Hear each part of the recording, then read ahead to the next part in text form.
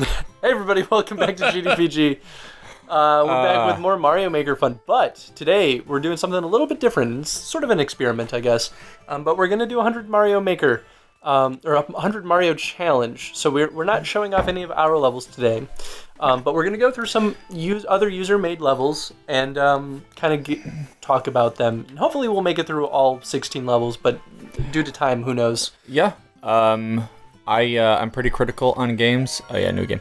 I'm pretty critical on some stages, so just so you know, if right off the bat I'm like, oh look, it's another don't move level, it's not that I hate don't move levels, it's that I just think that they're fundamentally against what Mario Maker is all about, and so we're going to skip them. I mean, the other thing too is that since there's no challenge involved, it's just not fun for people like us to play, and I think for a Let's Play especially, it's probably not as much it's not actually, it's fun to watch. And game design-wise, we can't really there's nothing to comment on. Like, we can talk about, oh, this is interesting because they did this, this, and this, but ultimately it's like... yeah. So, yeah, we're going to skip them if we come across them. And it's not because we're trying to be mean, but, you know, you are mean, so... Are you not going to play? Oh, we're going to use our fancy new controller. Oh, I'm playing. I thought you...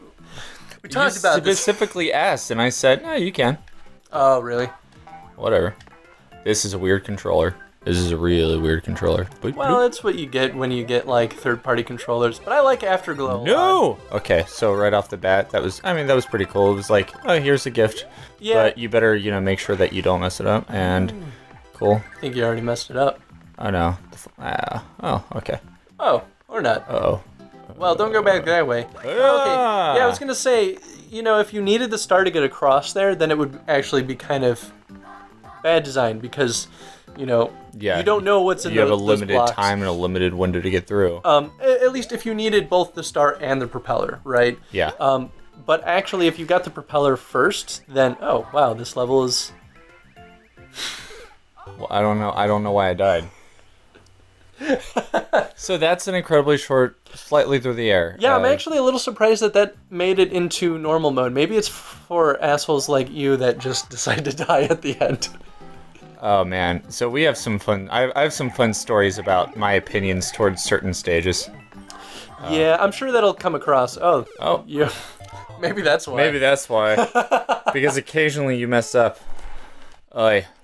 I guess the star is cleverly placed in a spot where it will get into that little alleyway instead of like hitting a wall and bouncing off and falling down below the level. So maybe the idea is that you're supposed to chase the star if you're not quick enough. Chasing the rainbow. So why do you think that was even like? What do you think the person's thought process was behind making this stage?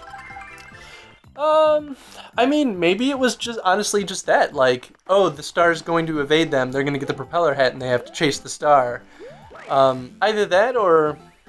Like, what about the rest of this? What's all, like...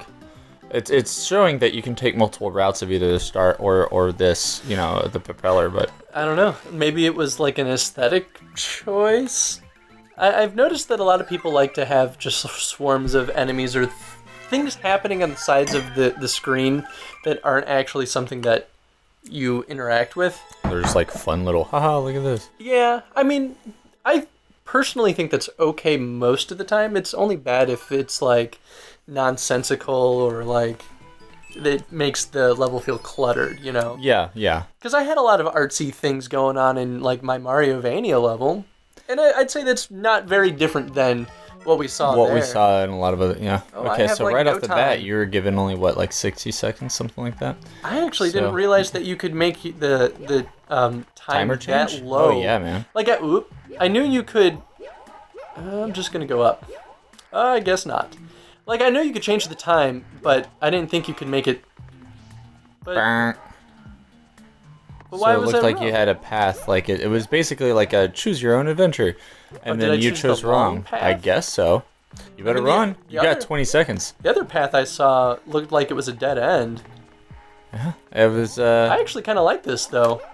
These are newer stages that I've seen developing recently, of like choose a path kind of deal, and they do have Oh. Man, there really is short amount of time on this. Died. Okay, try again.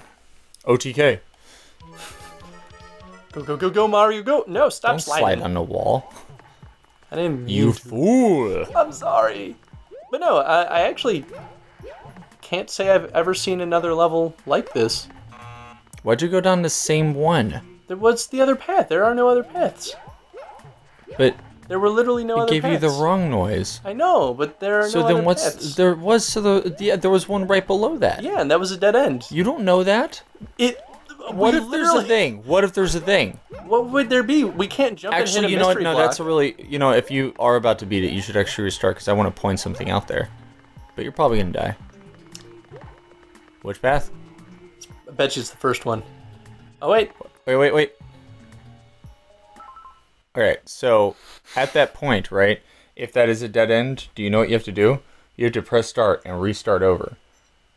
Like, it forces you in a situation where you can't get out of it, and so you just have to start over and lose a life that way. You're right. It's not. That's actually not good. No, it's very bad, and I've actually seen people on the Reddit and stuff get like very angry about it. And they're just like, "This is garbage. Like, you should never do this to your players ever." No, I agree because like you're not even using the mechanics of the game to cause the player to lose. Mm-hmm. I mean, technically you are right, but Mario should lose by getting killed.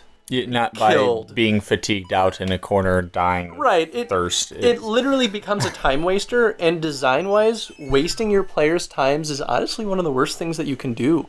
Yeah, especially in like Mario Challenge where they want to play through quick games. Oh my. Oh no. It's one of these. That's that. Well, I could see other people had similar results. These are one of those levels that I think you and I have talked about on the show before, where there's just like an onslaught of enemies, and it's just like, yes, you get a challenge, but is it random? Interesting? It's random. It's like, RNG. It's totally RNG. Did you just? Oh, the block was under you. I thought you jumped through that. So, like, do you want to talk about design with this? Because there's really nothing to talk about. This is the kind of stage that's literally meant to just show off all the little costumes you've unlocked, I think. It's a way to get easy stars. Well, we're not even getting stars out of this. Or, lives, I mean. Oh, no. That's terrible. I like that. Well, I guess that part could have been interesting because if you had gotten a mushroom while you were jumping, could that have caused you to die? I don't think so. It doesn't really slow your momentum. Oh no, what is with all the mushroom stages? I'm gonna go through this. Alright, I've chosen my You're gonna form. choose your costume. Yeah. See, that wasn't so bad. Yeah, because at least they did it in a separate room. I think this is a don't move. Alright, so that's 3 in a row? Either because it was completely unfair, because it was pointless, like just a costume show. Whoa! I did not know that was a thing. Alright. House of Secrets is the name of this level, so it's already pretty promising. Alright. I'm excited. Now I wonder if it's going to be like House of a Million Mystery Blocks or Hidden Blocks. Oh no. Oh no. Oh no. Oh no. Oh no. Wow, that was... Ah! What happens if they have wings? Do they just move faster? Yeah, it looked like they were moving faster. Alright, White Fox. I've got your number. Oh, those mushrooms. I've got your How do you stage. do those mushrooms in the background like that? The ones that float by? Yeah. It's, I think, a sound effect, actually. Is it really? Yeah. That's pretty wild. Does this do a thing? Oh, no. There we go. That might do a thing. Ah. Oh. Oh, man, that's funny. Okay, so that's actually similar to the problem of, like, this thing, you pop a block, something jumps out, and it kills you. Now, granted, that was just coincidental, and I don't think that was on purpose. Yeah, I don't know if the spring is what killed you either. It might have been that... It crushed me. The spring crushed me. Are you sure it was the spring? It could have been that other flying block. Because I feel like the spring you generally just go through. Oh, that's just going to keep going, isn't it? I could be wrong, though. But yeah, I think that was more coincidental than it was, like, intentional. But I don't see the point of it having been there, so that's kind of the other thing that we've, like, kind of talked about in the past, was just having unnecessary things. Like, this was, like, obviously, like, it's a secret, so this was a trap room, and that's fine. Yeah, I mean, it kind of goes hand in hand with the name of this level, right? House of Secrets. So I guess the idea is that you never know what you're going to get into when you open the box. And that's pretty good. Like, with the secret game, it's, especially with Mario, there's no easy way of teaching you are telling you, like, in like making the player make an educated guess on which direction they should go. So it's just a matter of like, you know, taking the guess and then working with it. Oh, nice. my god. Oh my god. Oh yeah. Oh man, I can't go through that. It's Luigi Mario. I can't. Are you sure you can't go Forever through mushrooms. Oh, I see it. It's spawning mushrooms. I don't. Okay, now I'm Weird Mario right now. It's Luigi Mario.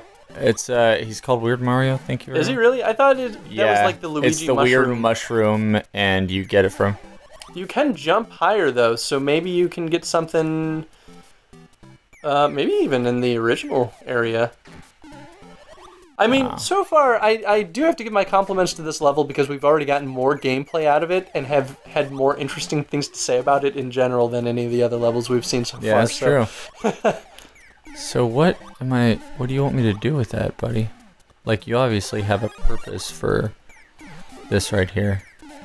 You think so? I don't think so. Really? Okay. I still don't think there's a purpose to that. Just get more weird mushrooms. Weird Marios. Great job. I don't actually. The P block doesn't change much. Go back up to that. This area? Yeah. Maybe there was something we couldn't reach. Maybe. No. And there was nothing here. Oh wait, there it is. Oh yeah, bam! There you go. Oh, that was a little Metroid-esque. Yeah, it quite literally required you to have this new costume in order to get through it. And I think this is the only one that increases your jump height, right? Yeah.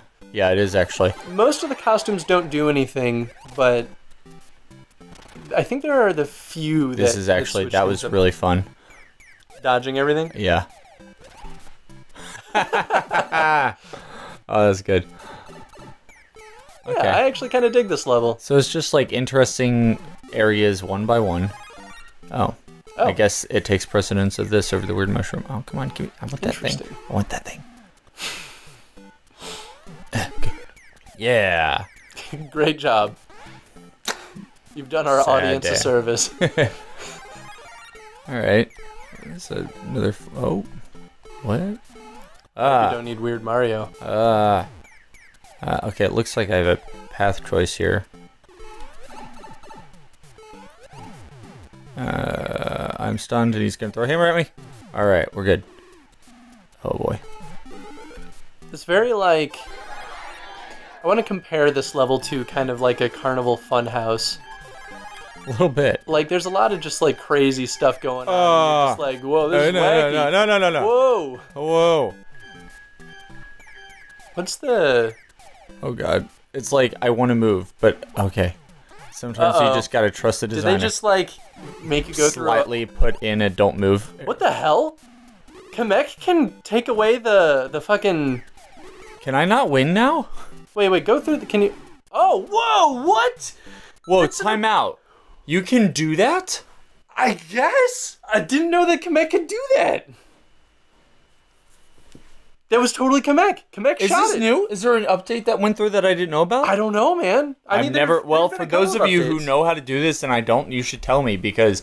White Fox, with your House of Secrets, you're definitely getting a star because you taught me something new. Dude, awesome. That was awesome. I've been looking for a way to like have basically have a boss fight that had a key, right? And that was kind of a way of doing it. Close enough. I don't think it required you to kill Kamek. I think it just came back after a certain amount of time. But either way, I don't know.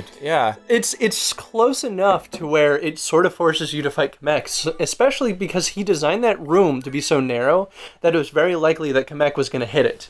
Absolutely, yeah. And the initial starting position of Kamek was just behind it. So when you entered it, there was no. You had to basically survive the area for a certain amount of time, at least.